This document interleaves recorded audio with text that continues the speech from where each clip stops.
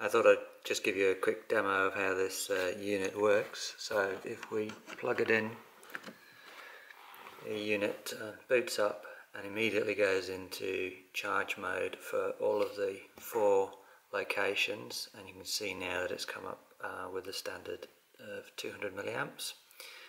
It's now running 197. You can see that actively on each of the cells.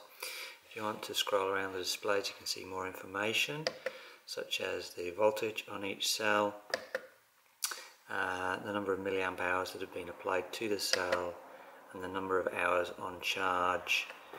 And I think then you're back to the home screen, which is just the number of milliamps being applied to the battery. If you want to change the particular mode, you can either change it using this button will change the mode for all of the batteries. So if I want to change from charge mode to discharge mode now, or refresh mode, or test mode, you have to keep your finger on the button for a few seconds, but it will then toggle through the different modes. And as you can see, now all the batteries are actually on test rather than just a simple charge.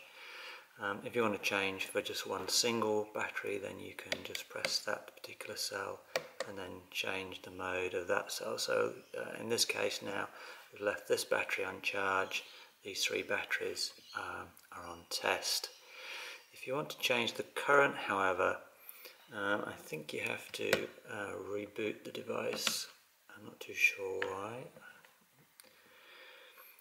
And if you press the current button within a few seconds of starting, you can see that I can toggle between 200, 500 milliamps and 700 milliamps.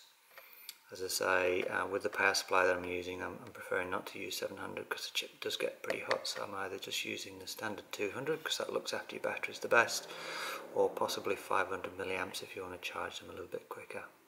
Anyway, that's about it. Thanks very much. Bye.